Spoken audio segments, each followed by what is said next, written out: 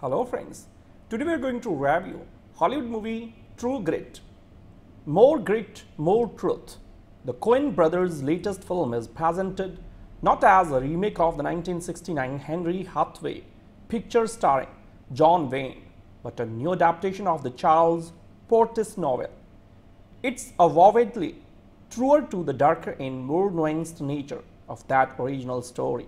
So this is a western in the contemporary style, with a 21st century sense of artistry and Americana, and maybe generally closer in feel to, say, Altman's McCabe and Mrs. Miller than the first True Grit, although that appeared towards the end of the western's Hollywood pre-eminence. So it still came out at a time when the genre ruled television and cowboy stories seemed bathed in California sunshine. So wherever they were set.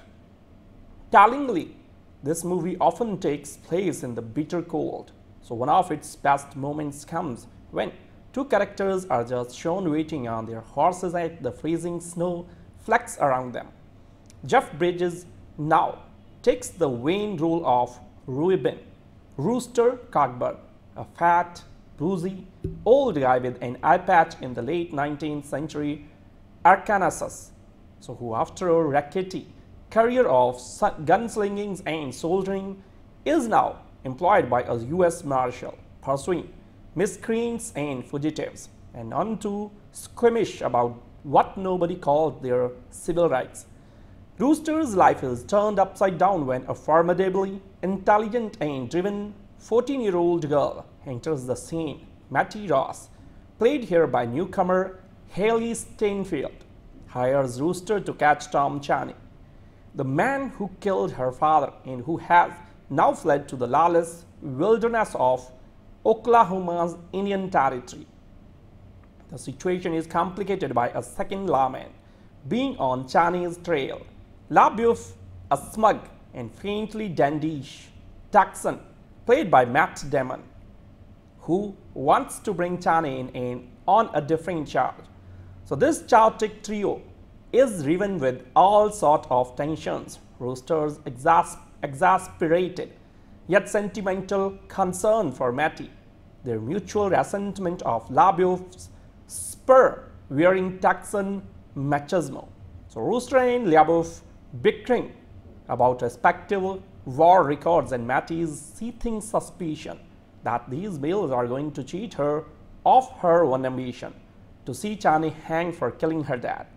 So this is definitely a darker, more austere picture where Wayne played Rooster with more warmth and delivered almost every line as if he was calling across the room to someone. Bridges takes a conscious decision to play the role in the opposite direction. He speaks in low, guttural growl, his jaws sometimes almost wired shut and mouth hardly moving, like a ventriloquist. He is still a drinker but less lovable and more detached. So there's even a black comic moment of cruelty where Rooster brutally boots a Native American child off a front porch. It's a more violent film too, with one bad guy getting shot in the face at point blank range and another getting his fingers chopped off, all in front of Mattie, who is unfazed, unsentimental, and unwilling to accept Rooster in the surrogate dad role that we, the audience, may by now be urging on her. So there are moments when this True Grit has the disturbing quality of the Coen's version of Cormac McCarthy's Western thriller, No Country for Old Men. A decaying corpse is found hanging high in a remote forest, seen close up and directly from below, foreshortened and shrunk. So it looks even scarier as Rooster and young Mattie take grimly to the road together, surely encountering what appears to be a bear riding a house. And there are more hints of McCarthy. Perhaps the only slightly uncertain note is Josh Brolin's performance as cringing Chaney. Such a potential actor would probably be better for portraying the younger, Cogburn in some prequel. Playing a weaker man does not suit him. So the one detail in the first film which was darker than this new one incidentally was Hot Wheels shot of children callously playing on swings in a playground right by their men are being hanged. A very Coenish touch. So why precisely did the Coens want to make this film? It's a difficult question, and aside from the ending, so which will blindside you with its poignancy and force. It really is pretty similar to the first movie in plot terms, and a spectac might feel the vain classic has been fed into a special machine which turns old movies into hip indie art house product, like those devices for converting vinyl into downloadable MP3 files. This is certainly utterly unlike the Coens' freewheeling remake of The Lady Killers and, I would guess, their proposed new version of the 60s caper gambit. So where is the advantage of another true grit? The answer, I think, lies in the revitalized figure of La Boeuf, excellently played by Matt Damon. At first glance, this true grit does not have the warmth of John Wayne's unself-conscious, roistering return, but this is partially because the Coens have transformed some of this warmth to the third figure in the film. In 1969, it was all about Mattie and Rooster's comic father-daughter relationship, and La Boeuf was a minor figure. Now it is an emotional triangle, and Damon gives a really outstanding performance as the prickly Texan Ranger, unsure whether to dislike Mattie or fall in love with her, and whose relationship with Mattie finally becomes poignant and tender. A gallant brotherly concern. Damon comes close, very close to upstaging Bridges.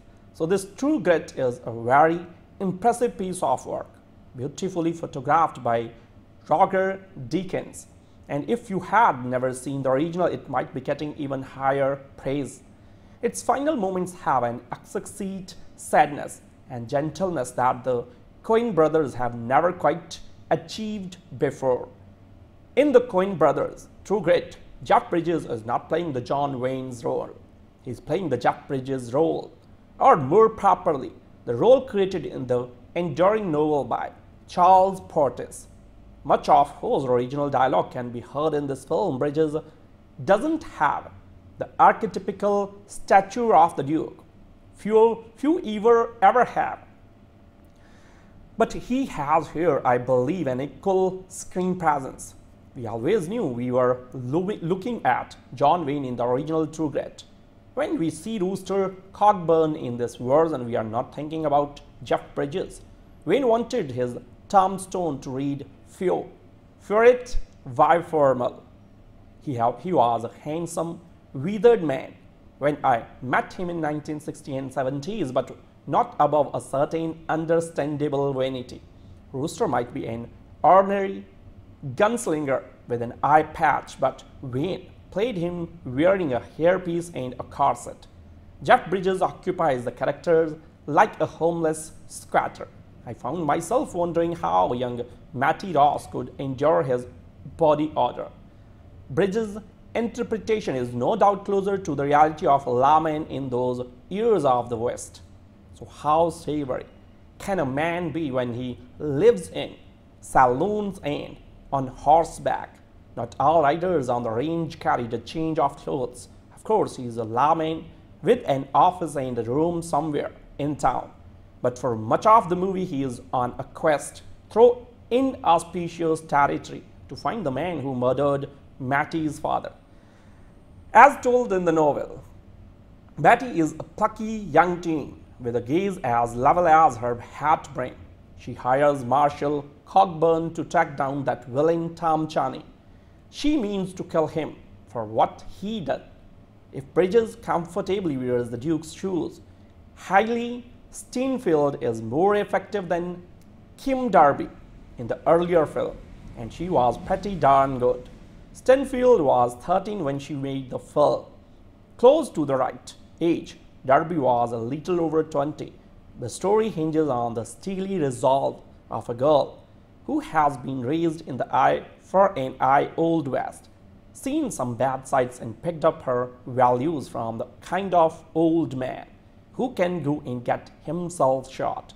So what strikes me is that I am describing the story and the film as if it were simply, if the admirably a good Western. That's a surprise to me, because this is a film by the Coen brothers and this is the first straight genre exercise in their career. It's a loving one. Their craftsmanship is a wonder. Their casting is always inspired and exact. The cinematography by Roger Deakins reminds us of the glory that was and can still be the Western. But this isn't a Coen brothers film in the sense that we usually use those words. So it's not eccentric, quirky, or flaky. It's as if these two men who have devised some of the most original films of our time reached a point where they decide to coast on the sheer pleasure of good old straightforward artistry. So this is like Iggy Pop singing My Funny Valentine, which is he does very well. So let me praise it for what it is, a splendid Western. The Coens, having demonstrated their mastery of many notes, including many not heard before, now show they can play in tune. Besides, isn't Rooster Cogburn, where Jeff Bridges started out 40 years ago? The first time I was aware of him was in The Last Picture Show, where he and his friends went to the local movie theater to see Red River, starring John Wayne. Since then, that clean-faced young man has lived and rowdied and worked his way into being able to play Rooster with a savory nastiness that Wayne could not have equaled. So all the same, the star of this show is Hailee Steinfeld, and that's appropriate. This is her story, set in motion by her, narrated by her. This is Steinfeld's first considerable role. She nails it. She sidesteps the opportunity to make Mattie adorable. Mattie doesn't live in an adorable world, so seeing the first True Grit, I got a little crush on Kim Darby.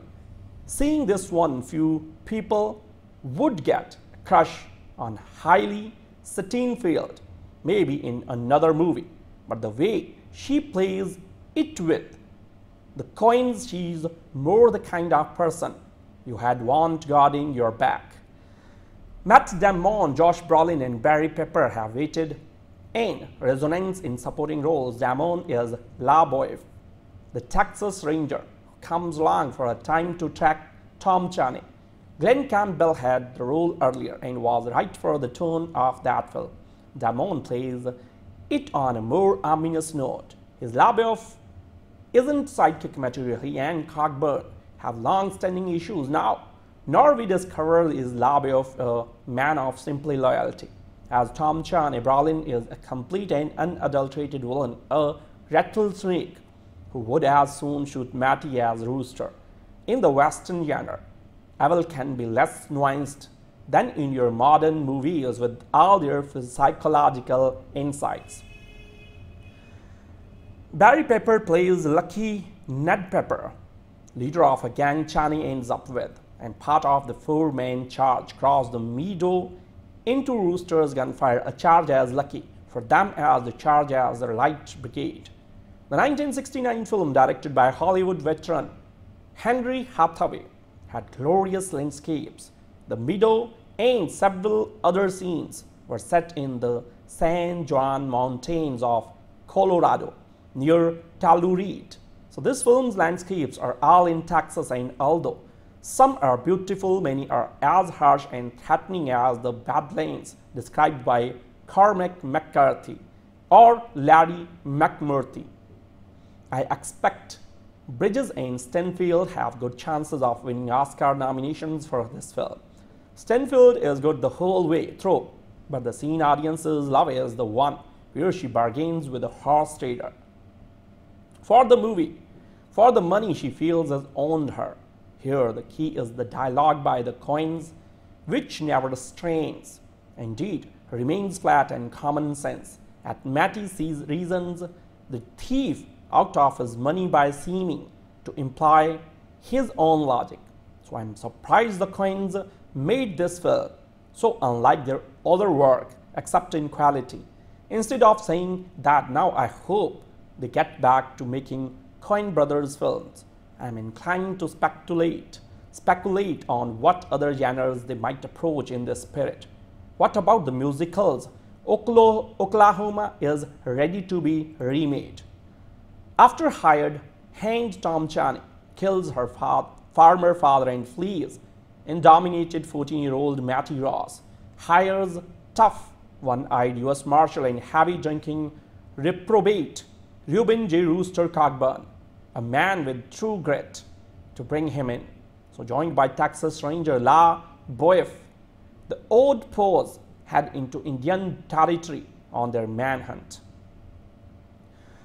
The Coen brothers have done it again and never more exquisitely. At long last, Coen devotees who have yearned to see them make an honest-to-goodness, routine to teen Western can attain movie nirvana. Okay, No Country for Old Men is a Western, but a cruelly contemporary one. So this time out we are taken back to around 1880 when the Choctaw Nation had not yet become Oklahoma. And there are horses and six guns, outlaws, vigilantes and horse traders, a craggy lawman who is a law unto himself and a Texas Ranger, wearing spurs that jingle jangle. True grit is majestic, not just the stuff of a classic Western, but as an epic quest with biblical and mythical tones and heart. It was inevitable in the 1960s that Charles Portis, phenomenally popular True Grit, a wonderful and irresistibly cinematic novel that originated as a serial published in the mainstream American weekly magazine, the Saturday Evening Post, should be made quickly into a film. So at the time, one couldn't have hoped for better than veteran director Henry Hathaway, with John Wayne as Rooster Cogburn at last roaring his way to the Oscar for Best Actor. Honestly though, the 1969 True Grit is not a great film and certainly not as good as the book. It has great iconic moments, chiefly the one-eyed fat man charging four outlaws at a gallop and the indelible final freeze frame image of Wayne and his favorite horse, Ole Dollar, jumping a fence to immortality. So it has Robert Duvall and Dennis Hooper, but the casting of pop-charting country singer Glenn Greenstone Cowboy Campbell as Texas Ranger La Boeuf was someone's unfortunate concession to trendiness, with a misguided suggestion of romantic interest. Kim Darby, though a nice enough young actress, was in her 20s and a mother when she played Mattie Ross, with her breasts strapped flat and a tomboy's crop instead of the neatly austere long plaits indispensable to the door child conjured by Portis. In any case, the adaptation was turned into Wayne's rousing showcase.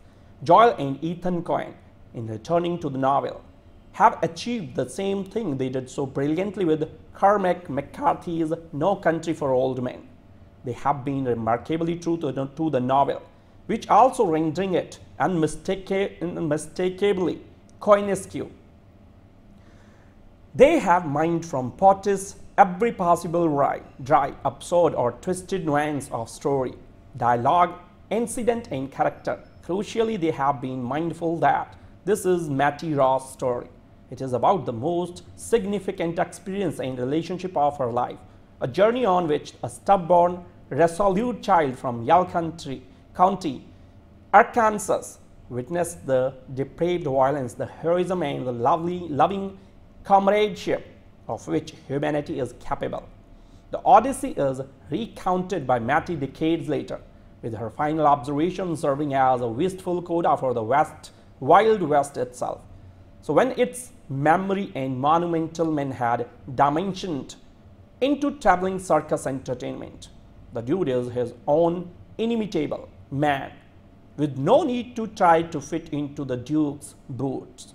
The man Pauline Kael considered the man most natural and least self-conscious screen actor that's ever lived, invests Rooster with a rascally unpredictability that is signature Jeff Bridges.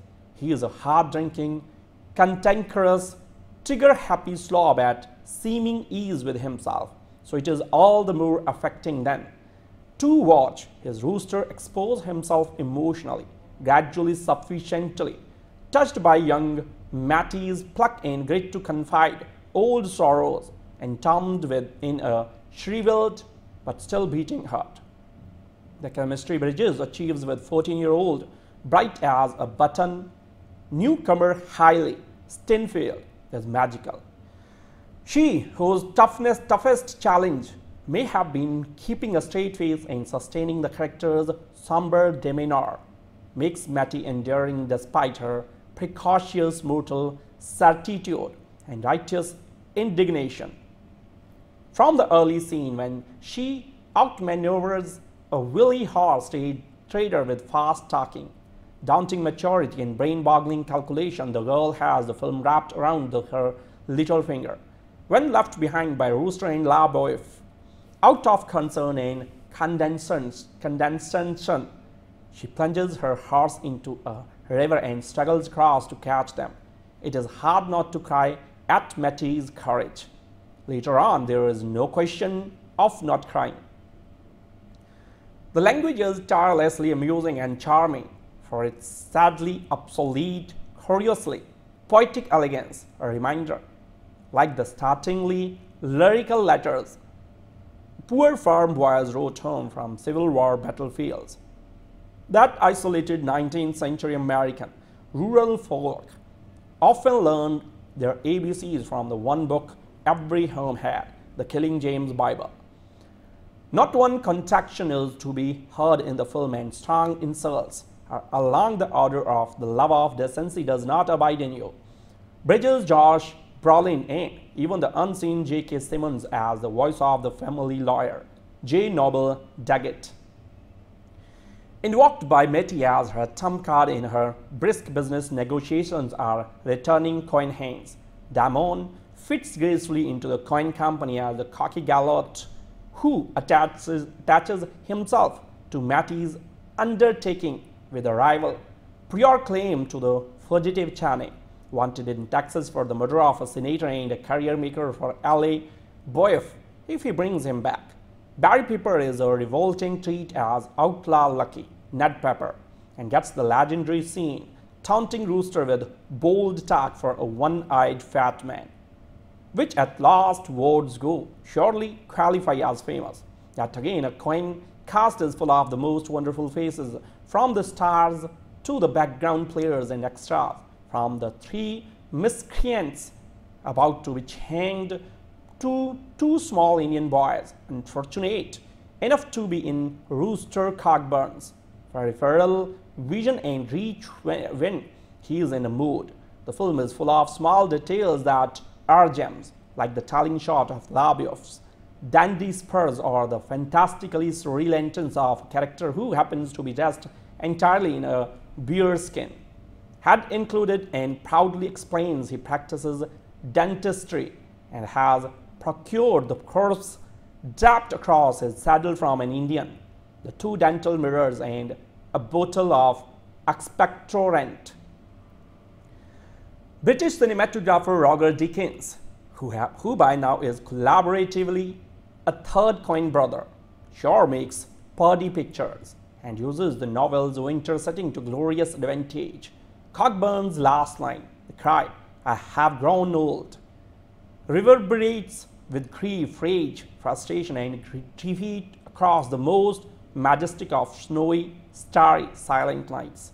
Composer Carter Burwell, who has scored every one of the Coen's films, delicately incorporates the late 19th century hymn leaning on the everlasting arms as a recurring theme. That song of praise begins with the words, "What a fellowship, what a joy divine," so which neatly describes the film. Terrific, tough, exciting, funny, gorgeous and bewitchingly acted. This is done close to perfection. The one-eyed fat man is back, but working in a very different key. In the Coen brothers' take on True Grit, a melancholy, atmospheric western with a 14-year-old girl at the center of it. A story of pursuit and sought-after justice that places a stark relief the main characters' strengths and ceilings. This wintry work is well played and superbly crafted, but hits largely familiar notes, giving it a one-dimensional feel without much dramatic or emotional resonance. The solid cast involving story and intrinsic appeal of the good guy, bad guy Western format should translate into decent mid-range business, with the film's ultimate box office fate heavily dependent upon how it plays for families and young audiences. Famous mostly for John Wayne's enjoyable Emmy Oscar-winning performances as Rooster Cogburn, a growling, boozing, trigger-happy deputy marshal who grudgingly helps a young lady track down her father's killer in Indian country in the 1970s, the 1969 adaptation of Charles Portis' wonderful novel exuded amiable, relaxed charm under the direction of veteran Western director Henry Hathaway. Two obvious fixes the Coens tended to at once were restoring the proper age of the female lead and casting a strong actor to play the Texas Ranger who uncomfortably accompanies Rooster and little Mattie Ross into a land filled with fugitive outlaws and no accounts.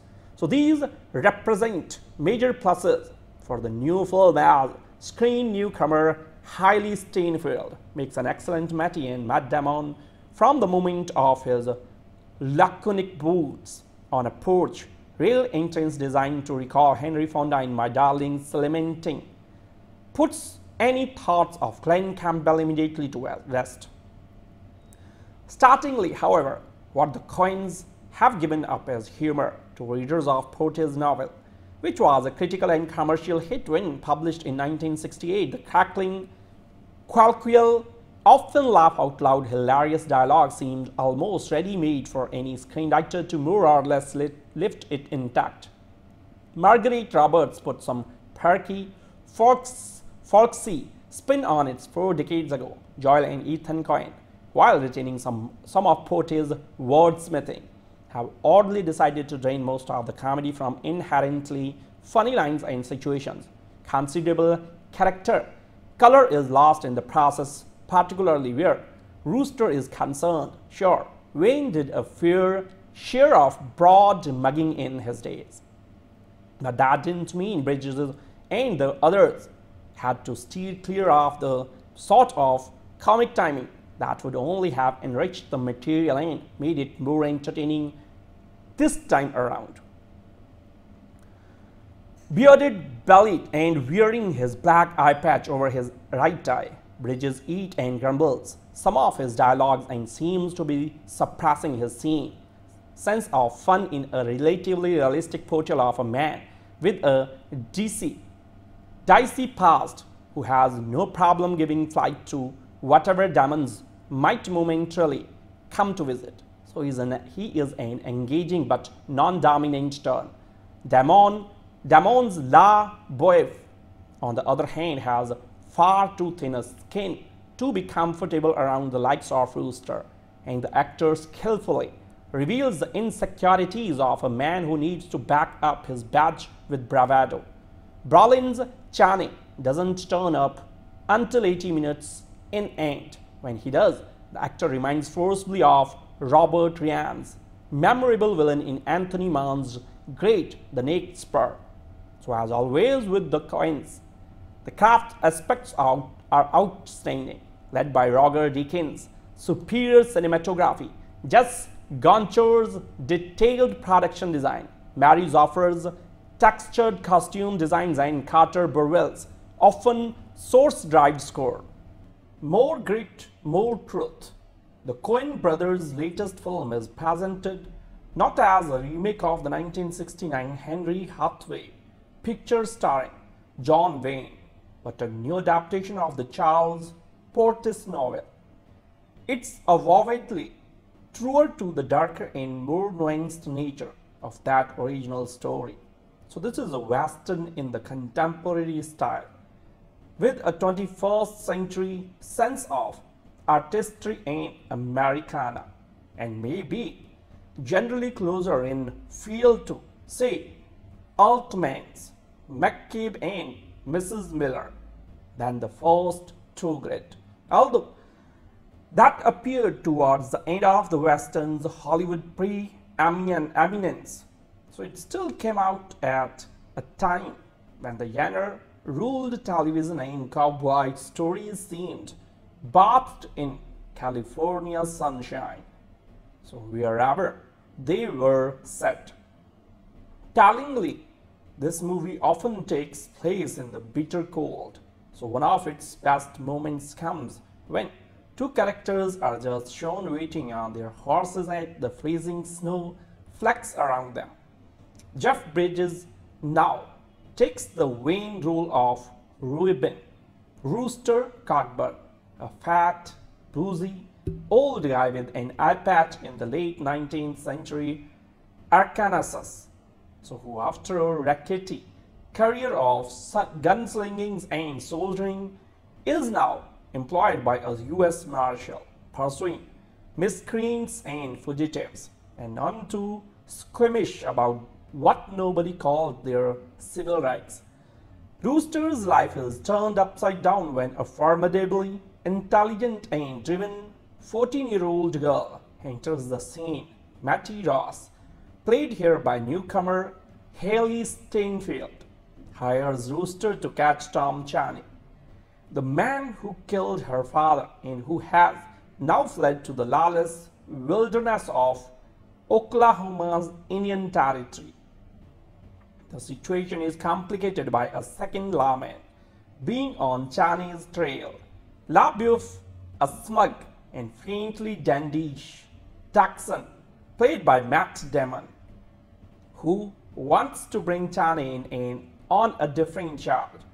So this chaotic trio is riven with all sorts of tensions. Rooster's exasperated yet sentimental concern for Mattie, their mutual resentment of LaBeouf's spur-wearing Texan machismo. So Rooster and LaBeouf bickering about respective war records and Mattie's seething suspicion that these bills are going to cheat her of her one ambition, to see Chaney hanged for killing her dad. So this is definitely a darker, more austere picture where Wayne played Rooster with more warmth and delivered almost every line as if he was calling across the room to someone. Bridges takes a conscious decision to play the role in the opposite direction.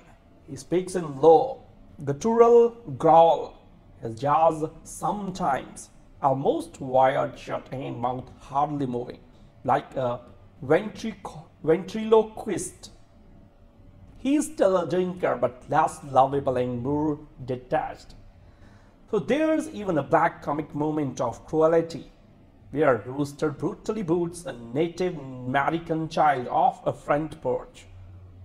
It's a more violent film too, with one bad guy getting shot in the face at point blank range and another getting his fingers chopped off, all in front of Mattie, who is unfazed, unsentimental, and unwilling to accept Rooster in the surrogate dad role that we, the audience, may by now be urging on her. So there are moments when this true grit has the disturbing quality of the Coen's version of Cormac McCarthy's Western thriller, No Country for Old Men. A decaying corpse is found hanging high in a remote forest, seen close up and directly from below, foreshortened and shrunk. So it looks even scarier as Rooster and young Mattie take grimly to the road together, surely encountering what appears to be a bear riding a house. And there are more hints of McCarthy Perhaps the only slightly uncertain note is Josh Brolin's performance as cringing Channing. Such a potential actor would probably be better for portraying the younger Cogburn in some prequel. Playing a weaker man does not suit him. So the one detail in the first film which was darker than this new one incidentally was Hot Wheels' shot of children callously playing on swings in a playground right by their men are being hanged. A very Coenish touch. So why precisely did the Coens want to make this film? It's a difficult question, and aside from the ending, so which will blindside you with its poignancy and force. It really is pretty similar to the first movie in plot terms, and a skeptic might feel the Wayne classic has been fed into a special machine which turns old movies into hip indie art house product, like those devices for converting vinyl into downloadable MP3 files. This is certainly utterly unlike the Coen's freewheeling remake of The Lady Killers and, I would guess, their proposed new version of the 60s caper gambit. So where is the advantage of another true grit? The answer, I think, lies in the revitalized figure of La Boeuf, excellently played by Matt Damon. At first glance, this true grit does not have the warmth of John Wayne's unself-conscious, roistering return, but this is partially because the Coens have transformed some of this warmth to the third figure in the film. In 1969, it was all about Mattie and Rooster's comic father-daughter relationship, and La Boeuf was a minor figure. Now it is an emotional triangle, and Damon gives a really outstanding performance as the prickly Texan Ranger, unsure whether to dislike Mattie or fall in love with her, and whose relationship with Mattie finally becomes poignant and tender. A gallant brotherly concern. Damon comes close, very close to upstaging Bridges. So this true grit is a very impressive piece of work, beautifully photographed by Roger Deakins. And if you had never seen the original, it might be getting even higher praise. Its final moments have an exquisite sadness and gentleness that the Coen brothers have never quite achieved before. In the Coen brothers' True Grit, Jeff Bridges is not playing the John Wayne's role. He's playing the Jeff Bridges role, or more properly, the role created in the enduring novel by Charles Portis.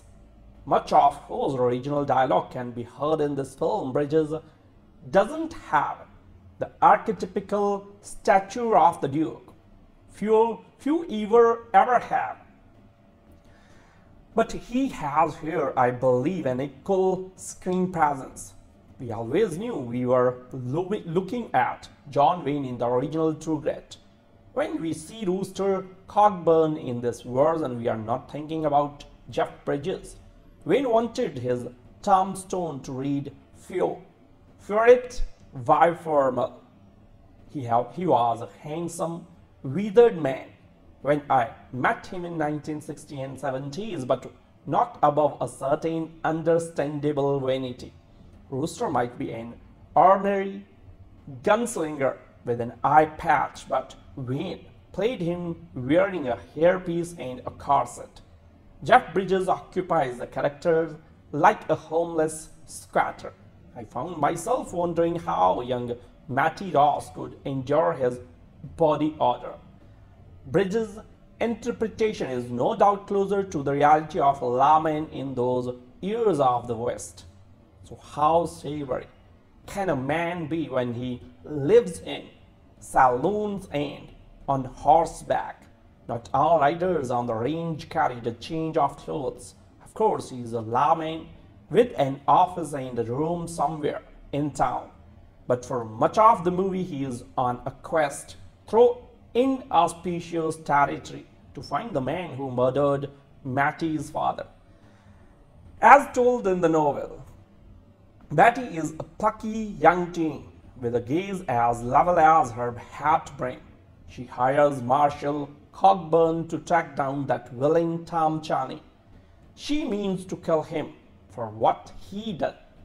If Bridges comfortably wears the Duke's shoes, Hailee Steinfeld is more effective than Kim Darby in the earlier film, and she was pretty darn good. Steinfeld was 13 when she made the film, close to the right age. Darby was a little over 20. The story hinges on the steely resolve of a girl who has been raised in the Old West, seen some bad sights and picked up her values from the kind of old man who can go and get himself shot. So what strikes me is that I am describing the story in the film as if it were simply, if the admirably a good Western. That's a surprise to me, because this is a film by the Coen brothers, and this is the first straight genre exercise in their career. It's a loving one. Their craftsmanship is a wonder. Their casting is always inspired and exact. The cinematography by Roger Deakins reminds us of the glory that was and can still be the Western. But this isn't a Coen brothers film in the sense that we usually use those words. So it's not eccentric, quirky, or flaky. It's as if these two men, who have devised some of the most original films of our time, reached a point where they decide to coast on the sheer pleasure of good old straightforward artistry. So this is like Iggy Pop singing My Funny Valentine, which is he does very well. So let me praise it for what it is, a splendid Western. The Coens, having demonstrated their mastery of many notes, including many not heard before, now show they can play in tune. Besides, isn't Rooster Cogburn where Jeff Bridges started out 40 years ago? The first time I was aware of him was in the Last Picture Show, where he and his friends went to the local movie theater to see Red River, starring John Wayne. Since then, that clean-faced young man has lived and rowdied and worked his way into being able to play Rooster with a savory nastiness that Wayne could not have equaled. So all the same, the star of this show is Hailee Steinfeld, and that's appropriate. This is her story, set in motion by her, narrated by her. This is Steinfeld's first considerable role. She nails it. She sidesteps the opportunity to make Mattie adorable. Mattie doesn't live in an adorable world, so seeing the first True Grit, I got a little crush on Kim Darby. Seeing this one, few people would get a crush on Hailee Steinfeld, maybe in another movie, but the way she plays it with the Coens, she's more the kind of person you had want guarding your back. Matt Damon, Josh Brolin, and Barry Pepper have waited in resonance in supporting roles. Damon is LaBoeuf, the Texas Ranger, who comes along for a time to track Tom Chaney. Glenn Campbell had the role earlier and was right for the tone of that film. Damon plays it on a more ominous note. His LaBoeuf isn't sidekick material. He and Cogburn have long-standing issues now, nor we discover is LaBoeuf a man of simply loyalty. As Tom Chaney, Brolin is a complete and unadulterated villain, a rattlesnake who would as soon shoot Mattie as Rooster. In the Western genre, evil can be less nuanced than in your modern movies with all their psychological insights. Barry Pepper plays Lucky Ned Pepper, leader of a gang Chaney ends up with, and part of the four-man charge cross the meadow into Rooster's gunfire, a charge as lucky for them as the charge as the Light Brigade. The 1969 film, directed by Hollywood veteran Henry Hathaway, had glorious landscapes. The meadow and several other scenes were set in the San Juan Mountains of Colorado near Telluride. So this film's landscapes are all in Texas, and although some are beautiful, many are as harsh and threatening as the Badlands described by Cormac McCarthy or Larry McMurtry. I expect Bridges and Steinfeld have good chances of winning Oscar nominations for this film. Steinfeld is good the whole way through, but the scene audiences love is the one where she bargains with the horse trader for the movie, for the money she feels has owned her. Here the key is the dialogue by the Coens, which never strains, indeed remains flat and common sense. At Mattie sees reasons the thief out of his money by seeming to imply his own logic. So I'm surprised the Coens made this film so unlike their other work except in quality. Instead of saying that now I hope they get back to making Coen brothers films, I'm inclined to speculate on what other genres they might approach in this spirit. What about the musicals? Oklahoma is ready to be remade.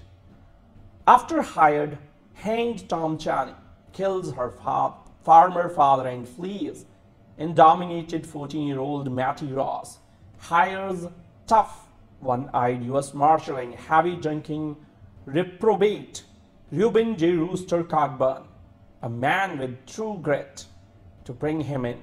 So joined by Texas Ranger La Boeuf, the old Poes head into Indian territory on their manhunt. The Coen brothers have done it again and never more exquisitely. At long last, Coen devotees who have yearned to see them make an honest-to-goodness, routine-to-teen Western can attain movie nirvana. Okay, No Country for Old Men is a Western, but a cruelly contemporary one.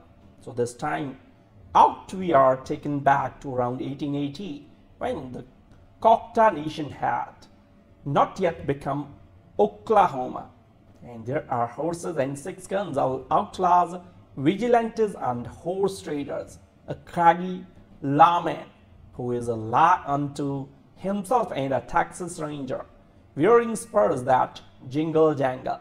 True grit is majestic, not just the stuff of a classic Western, but as an epic quest with biblical and mythical tones and heart.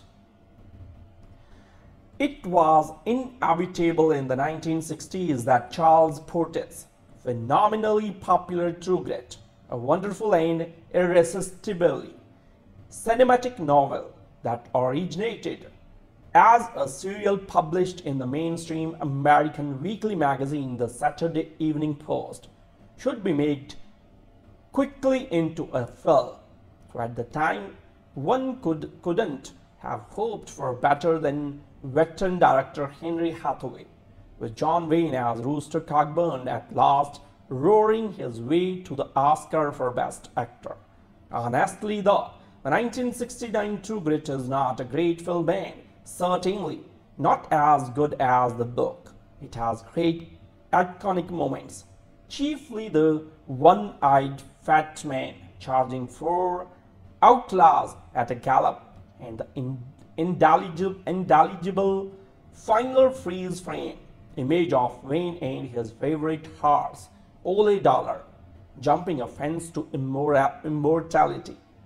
So it has Robert Duvall and Dennis Hooper, but the casting of pop-charting country singer Glenn Greenstone Cowboy Campbell as Texas Ranger La Boeuf was someone's unfortunate concession to trendiness, with a misguided suggestion of romantic interest. Kim Darby, though, a nice enough young actress, was in her 20s and a mother when she played Mattie Ross with her breasts strapped flat and a tomboy's crop instead of the neatly austere long plaits indispensable to the dour child conjured by Portis. In any case, the adaptation was turned into Wayne's rousing showcase. Joel and Ethan Coen, in returning to the novel, have achieved the same thing they did so brilliantly with Cormac McCarthy's No Country for Old Men. They have been remarkably true to the novel, which also rendering it unmistakably Coenesque. They have mined from Portis every possible dry, absurd or twisted nuance of story, dialogue, incident and character. Crucially, they have been mindful that this is Mattie Ross' story.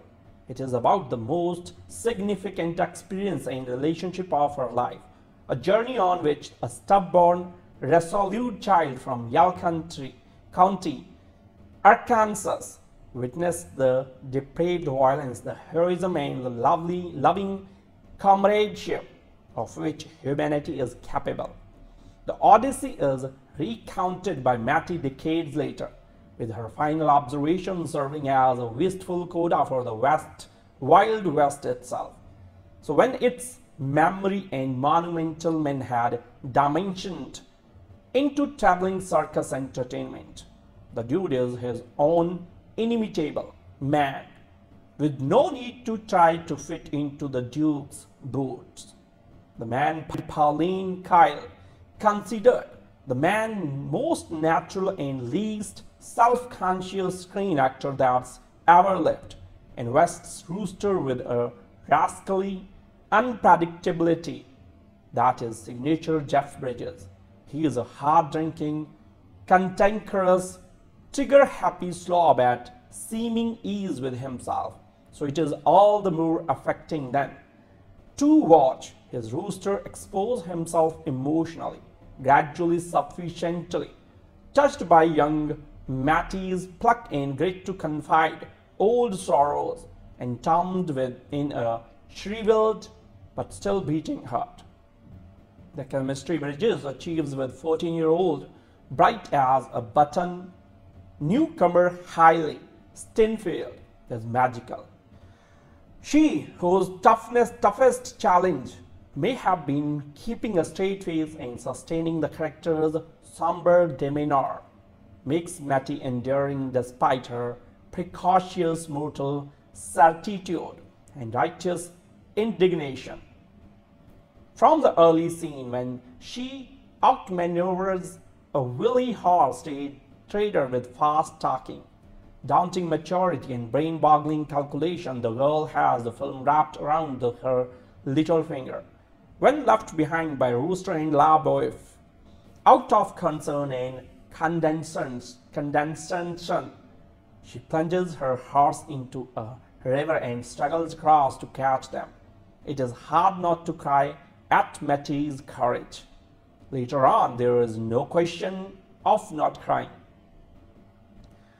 The language is tirelessly amusing and charming for its sadly obsolete, curiously poetic elegance, a reminder, like the startlingly lyrical letters poor farm boys wrote home from Civil War battlefields, that isolated 19th century American rural folk often learned their ABCs from the one book every home had, the King James Bible. Not one contraction is to be heard in the film, and strong insults are along the order of the love of decency does not abide in you. Bridges, Josh, Brolin, and even the unseen J.K. Simmons as the voice of the family lawyer, J. Noble Daggett. Invoked by Mattie as her trump card in her brisk business negotiations are returning Coen hands. Damon fits gracefully into the Coen company as the cocky gallant who attaches himself to Mattie's undertaking with a rival, prior claim to the fugitive Channing. wanted in Texas for the murder of a senator and a career maker for LA Boy if he brings him back. Barry Pepper is a revolting treat as outlaw Lucky Ned Pepper and gets the legendary scene taunting Rooster with bold talk for a one-eyed fat man, which at last words go surely qualify as famous. Yet again, a Coen cast is full of the most wonderful faces, from the stars to the background players and extras, from the three miscreants about to be hanged to two small Indian boys, unfortunate enough to be in Rooster Cogburn's peripheral vision and reach when he is in a mood. The film is full of small details that are gems, like the telling shot of LaBeouf's dandy spurs or the fantastically surreal entrance of a character who happens to be dressed entirely in a bear skin. Had included and proudly explains he practices dentistry and has procured the corpse draped across his saddle from an Indian, the two dental mirrors and a bottle of expectorant.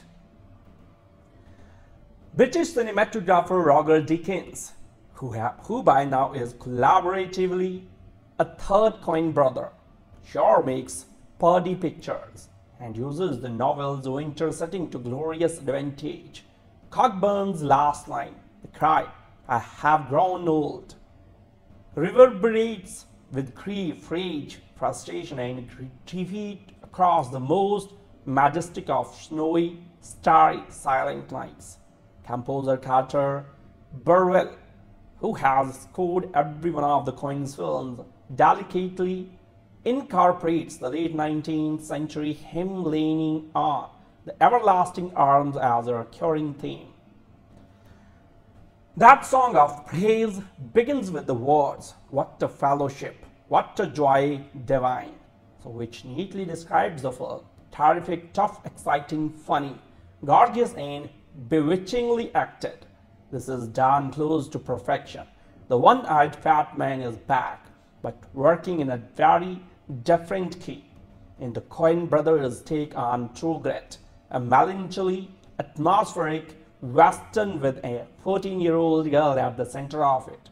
A story of pursuit and sought-after justice that places a stark relief the main characters' strengths and ceilings. This wintry work is well played and superbly crafted, but hits largely familiar notes, giving it a one-dimensional feel without much dramatic or emotional resonance. The solid cast involving story and intrinsic appeal of the good guy, bad guy Western format should translate into decent mid-range business, with the film's ultimate box office fate heavily dependent upon how it plays for families and young audiences. Famous mostly for John Wayne's enjoyable Emmy Oscar-winning performances as Rooster Cogburn, a growling, boozing, trigger-happy deputy marshal who grudgingly helps a young lady track down her father's killer in Indian country in the 1970s, the 1870s, and the 1969 adaptation of Charles Portis' wonderful novel exuded amiable, relaxed charm under the direction of veteran Western director Henry Hathaway. Two obvious fixes the Coens tended to at once were restoring the proper age of the female lead and casting a strong actor to play the Texas Ranger who comfortably accompanies Rooster and little Mattie Ross into a land filled with fugitive outlaws and no accounts. So these represent major pluses for the new film, as screen newcomer Hailee Steinfeld makes an excellent Mattie and Matt Damon from the moment of his laconic boots on a porch, real entrance designed to recall Henry Fonda in My Darling Cementing, puts any thoughts of Glenn Campbell immediately to rest. Startlingly, however, what the Coens have given up is humor, to readers of Portis' novel, which was a critical and commercial hit when published in 1968. The crackling, colloquial, often laugh-out-loud hilarious dialogue seemed almost ready-made for any screenwriter to more or less lift it intact. Marguerite Roberts put some perky, folksy spin on it 4 decades ago, Joel and Ethan Coen, while retaining some of Portis' wordsmithing, have oddly decided to drain most of the comedy from inherently funny lines and situations. Considerable character color is lost in the process, particularly where Rooster is concerned. Sure, Wayne did a fair share of broad mugging in his days, but that didn't mean Bridges and the others had to steer clear of the sort of comic timing that would only have enriched the material and made it more entertaining this time around. Bearded, bellied, and wearing his black eye patch over his right eye, Bridges eats and grumbles some of his dialogues and seems to be suppressing his sense of fun in a relatively realistic portrayal of a man with a dicey past who has no problem giving flight to whatever demons might momentarily come to visit. So he is an engaging but non-dominant turn. Damon's La Boeuf, on the other hand, has far too thin a skin to be comfortable around the likes of Rooster, and the actor skillfully reveals the insecurities of a man who needs to back up his badge with bravado. Brolin's Channing doesn't turn up until 80 minutes in, and when he does, the actor reminds forcibly of Robert Ryan's memorable villain in Anthony Mann's great The Naked Spur. So as always with the Coens, the craft aspects are outstanding, led by Roger Deakins' superior cinematography, Jess Gonchor's detailed production design, Barry Zoffer's textured costume designs, and Carter Burwell's often source-derived score. More grit, more truth. The Coen brothers' latest film is presented not as a remake of the 1969 Henry Hathaway picture starring John Wayne, but a new adaptation of the Charles Portis novel. It's avowedly truer to the darker and more nuanced nature of that original story. So this is a Western in the contemporary style, with a 21st century sense of artistry and Americana, and maybe generally closer in feel to, say, Altman's McCabe and Mrs. Miller than the first two great, although that appeared towards the end of the Western's Hollywood pre-eminence. So it still came out at a time when the genre ruled television and cowboy stories seemed bathed in California sunshine. So wherever they were set. Tellingly, this movie often takes place in the bitter cold. So one of its best moments comes when two characters are just shown waiting on their horses at the freezing snow flecks around them. Jeff Bridges now takes the Wayne role of Rooster Cogburn, a fat, boozy, old guy with an eye patch in the late 19th century Arkansas, so who after a rackety career of gunslinging and soldiering is now employed by a U.S. Marshal, pursuing miscreants and fugitives, and none too squeamish about what nobody calls their civil rights. Rooster's life is turned upside down when a formidably intelligent and driven 14-year-old girl enters the scene. Mattie Ross, played here by newcomer Hailee Steinfeld, hires Rooster to catch Tom Channing, the man who killed her father and who has now fled to the lawless wilderness of Oklahoma's Indian Territory.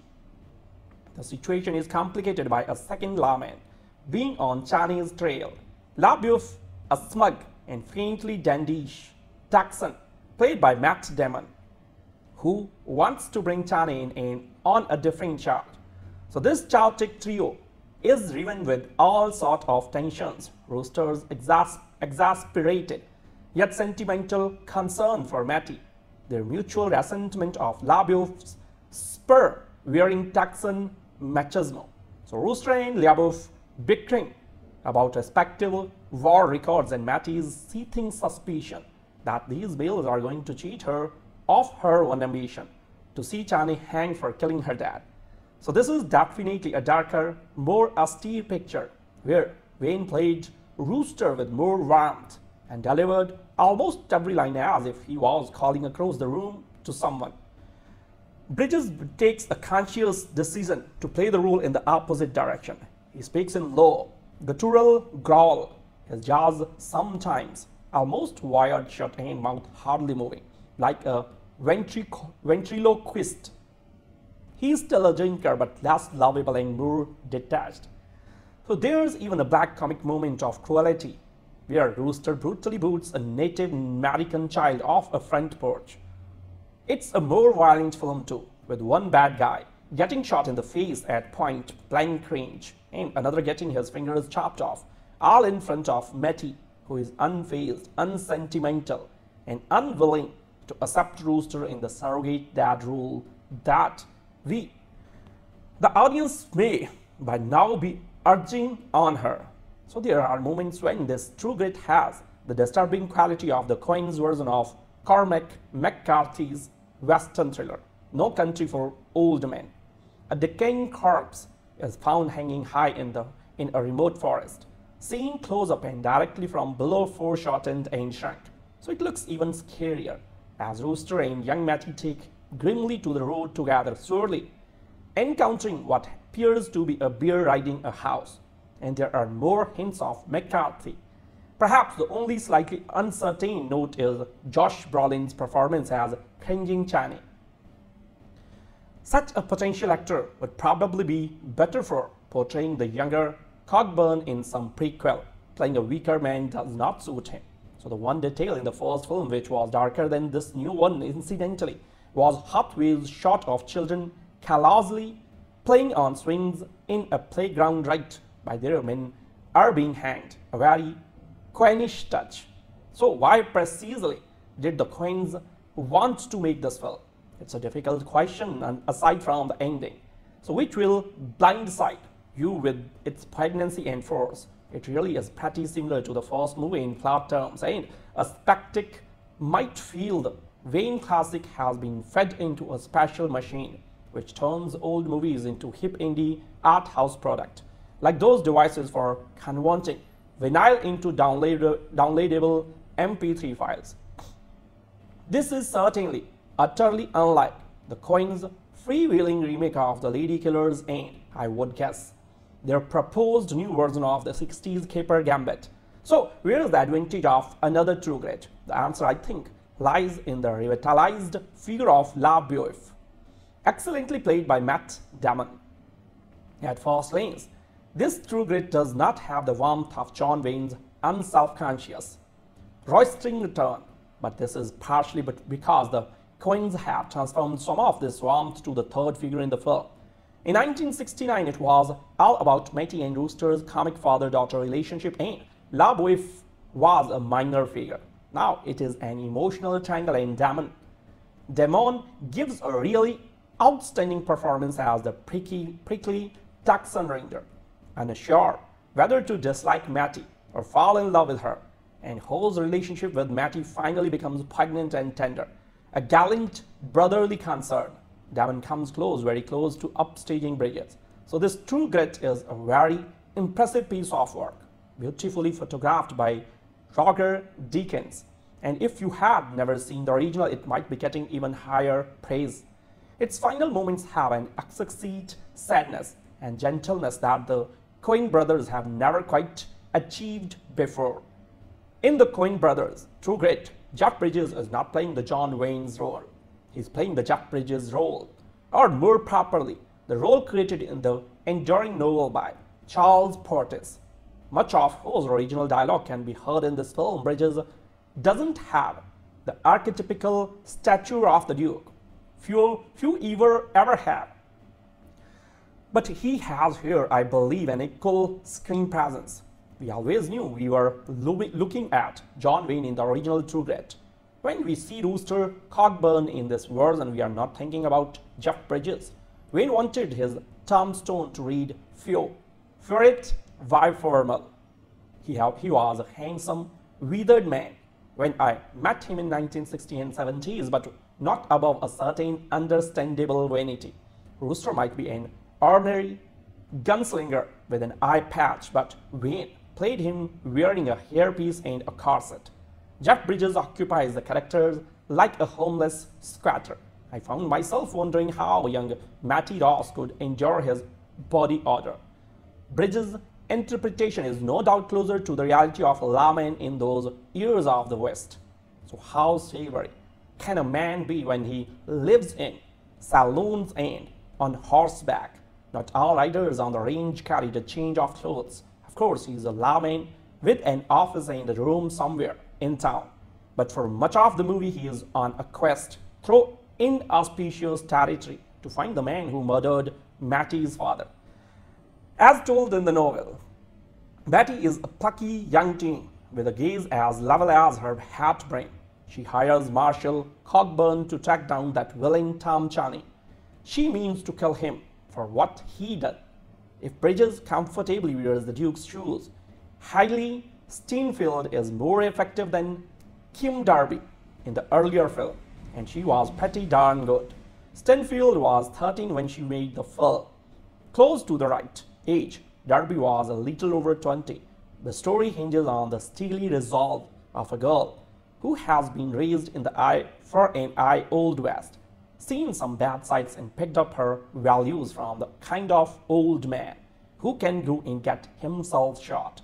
So what strikes me is that I am describing the story in the film as if it were simply, if the admirably a good Western. That's a surprise to me, because this is a film by the Coen brothers, and this is the first straight genre exercise in their career. It's a loving one. Their craftsmanship is a wonder. Their casting is always inspired and exact. The cinematography by Roger Deakins reminds us of the glory that was and can still be the Western. But this isn't a Coen brothers film in the sense that we usually use those words. So it's not eccentric, quirky, or flaky. It's as if these two men, who have devised some of the most original films of our time, reached a point where they decide to coast on the sheer pleasure of good old straightforward artistry. So this is like Iggy Pop singing My Funny Valentine, which is he does very well. So let me praise it for what it is, a splendid Western. The Coens having demonstrated their mastery of many notes, including many not heard before, now show they can play in tune. Besides, isn't Rooster Cogburn where Jeff Bridges started out 40 years ago? The first time I was aware of him was in the Last Picture Show, where he and his friends went to the local movie theater to see Red River, starring John Wayne. Since then, that clean-faced young man has lived and rowdied and worked his way into being able to play Rooster with a savory nastiness that Wayne could not have equaled. So all the same, the star of this show is Hailee Steinfeld, and that's appropriate. This is her story, set in motion by her, narrated by her. This is Steinfeld's first considerable role. She nails it. She sidesteps the opportunity to make Mattie adorable. Mattie doesn't live in an adorable world. So seeing the first True Grit, I got a little crush on Kim Darby. Seeing this one, few people would get a crush on Hailee Steinfeld, maybe in another movie.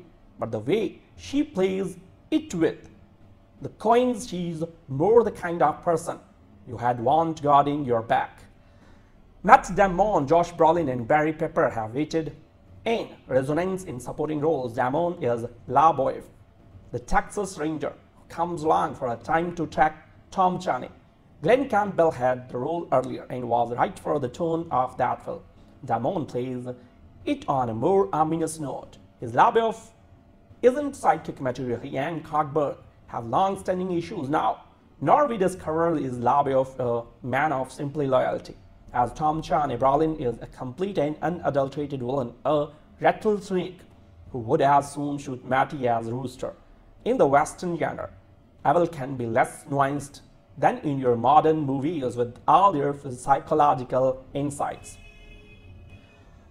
Barry Pepper plays Lucky Ned Pepper, leader of a gang Channing ends up with, and part of the four-man charge across the meadow into Rooster's gunfire, a charge as lucky for them as the charge as the Light Brigade. The 1969 film, directed by Hollywood veteran Henry Hathaway, had glorious landscapes.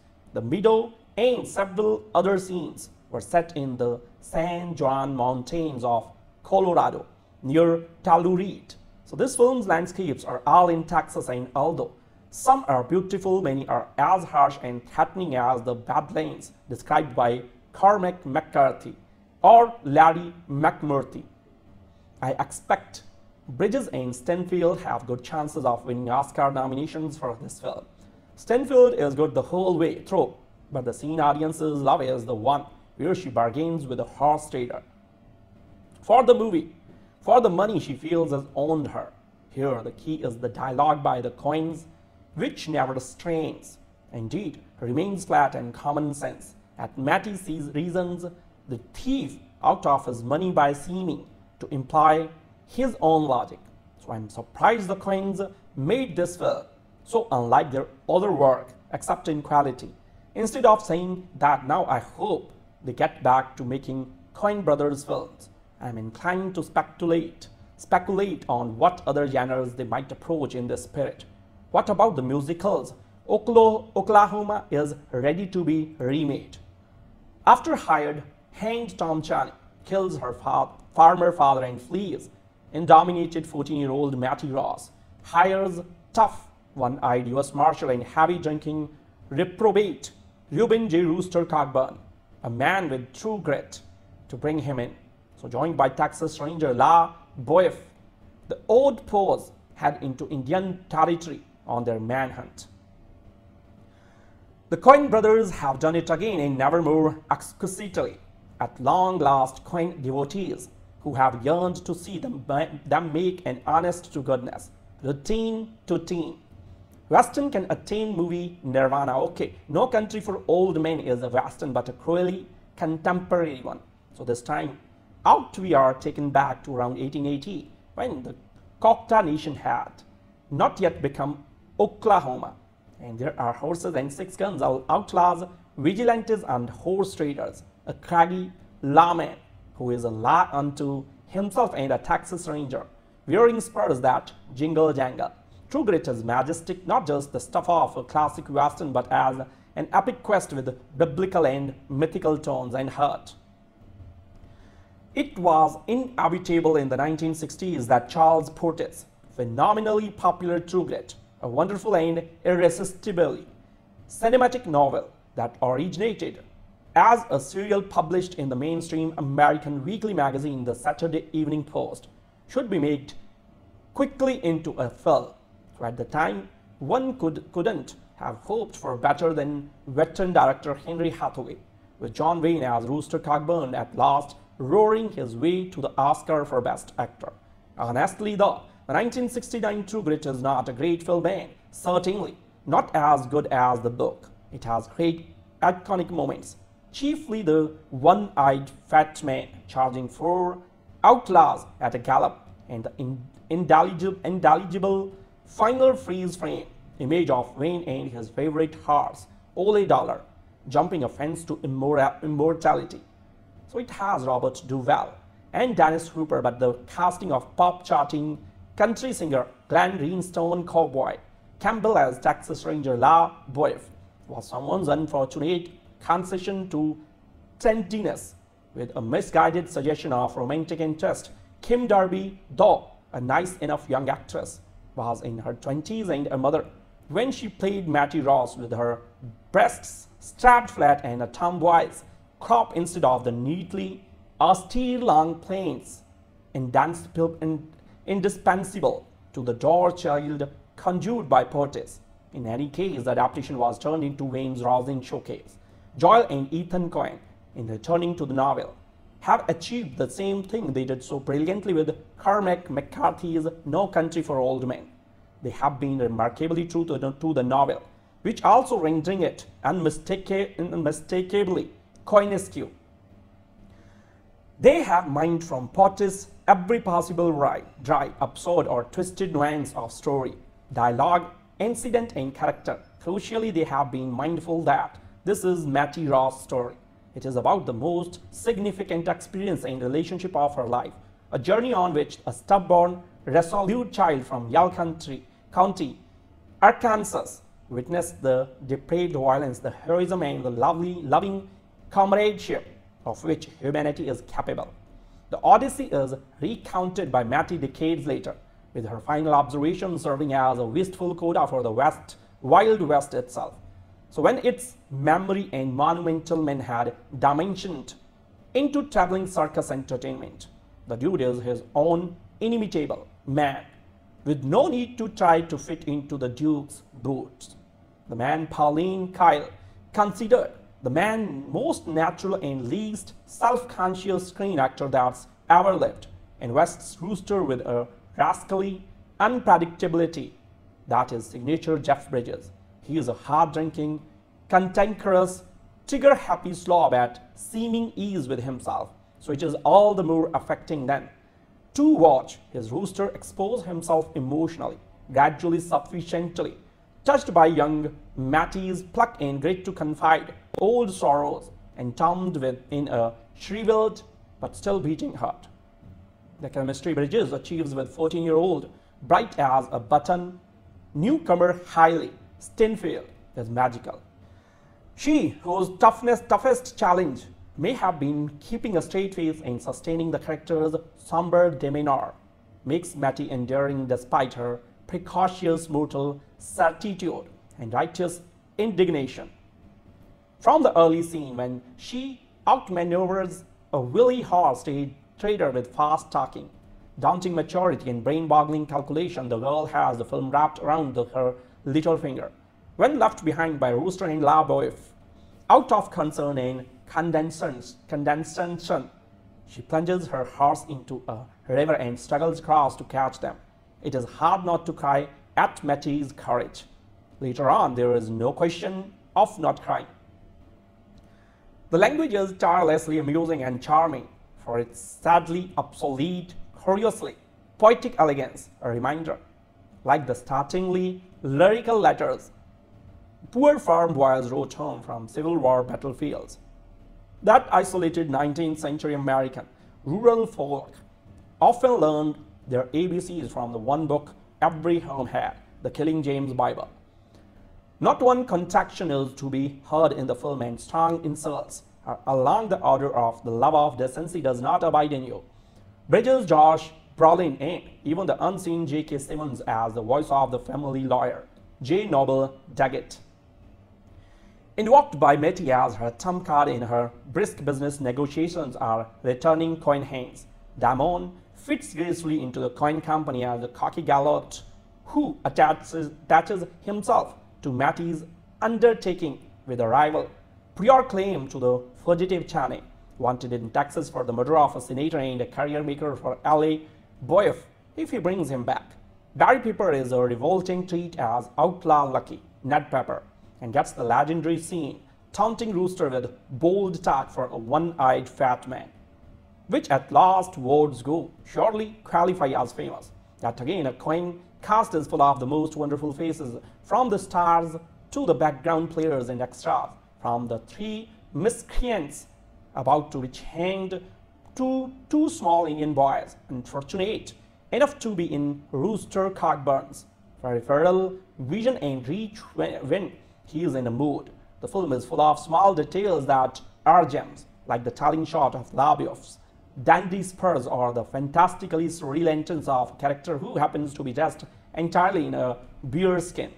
Had included and proudly explains he practices dentistry and has procured the corpse draped across his saddle from an Indian, the two dental mirrors and a bottle of expectorant. British cinematographer Roger Deakins, who by now is collaboratively a third Coen brother, sure makes purdy pictures and uses the novel's winter setting to glorious advantage. Cogburn's last line, the cry, "I have grown old," reverberates with grief, rage, frustration, and defeat across the most majestic of snowy, starry, silent nights. Composer Carter Burwell, who has scored every one of the Coen's films, delicately incorporates the late 19th century hymn leaning on the everlasting arms as a recurring theme. That song of praise begins with the words, "What a fellowship, what a joy divine," so which neatly describes the film. Terrific, tough, exciting, funny, gorgeous, and bewitchingly acted. This is done close to perfection. The one-eyed fat man is back, but working in a very different key. In the Coen brothers' take on True Grit, a melancholy, atmospheric western with a 14-year-old girl at the center of it. A story of pursuit and sought-after justice that places a stark relief the main characters' strengths and savings. This wintry work is well played and superbly crafted, but hits largely familiar notes, giving it a one-dimensional feel without much dramatic or emotional resonance. The solid cast involving story and intrinsic appeal of the good guy, bad guy Western format should translate into decent mid-range business, with the film's ultimate box office fate heavily dependent upon how it plays for families and young audiences. Famous mostly for John Wayne's enjoyable Hammy Oscar-winning performances as Rooster Cogburn, a growling, boozing, trigger-happy deputy marshal who grudgingly helps a young lady track down her father's killer in Indian country in the 1970s. The 1870s, the 1969 adaptation of Charles Portis' wonderful novel exuded amiable, relaxed charm under the direction of veteran Western director Henry Hathaway. Two obvious fixes the Coens tended to at once were restoring the proper age of the female lead and casting a strong actor to play the Texas Ranger who comfortably accompanies Rooster and little Mattie Ross into a land filled with fugitive outlaws and no accounts. So these represent major pluses for the new film, as screen newcomer Hailee Steinfeld makes an excellent Mattie and Matt Damon from the moment of his laconic boots on a porch, real entrance designed to recall Henry Fonda in My Darling Lamenting, puts any thoughts of Glenn Campbell immediately to rest. Startlingly, however, what the Coens have given up as humor to readers of Portis' novel, which was a critical and commercial hit when published in 1968. The crackling, colloquial, often laugh-out-loud hilarious dialogue seemed almost ready-made for any screenwriter to more or less lift it intact. Marguerite Roberts put some perky, folksy spin on it 4 decades ago. Joel and Ethan Coen, while retaining some of Portis' wordsmithing, have oddly decided to drain most of the comedy from inherently funny lines and situations. Considerable character color is lost in the process, particularly where Rooster is concerned. Sure, Wayne did a fair share of broad mugging in his days, but that didn't mean Bridges and the others had to steer clear of the sort of comic timing that would only have enriched the material and made it more entertaining this time around. Bearded, bellied, and wearing his black eye patch over his right eye, Bridges eats and grumbles some of his dialogues and seems to be suppressing his sense of fun in a relatively realistic portrayal of a man with a dicey past who has no problem giving flight to whatever demons might momentarily come to visit. So he is an engaging but non-dominant turn. Damon's La Boeuf, on the other hand, has far too thin a skin to be comfortable around the likes of Rooster, and the actor skillfully reveals the insecurities of a man who needs to back up his badge with bravado. Brolin's Channing doesn't turn up until 80 minutes in, and when he does, the actor reminds forcibly of Robert Ryan's memorable villain in Anthony Mann's great The Naked Spur.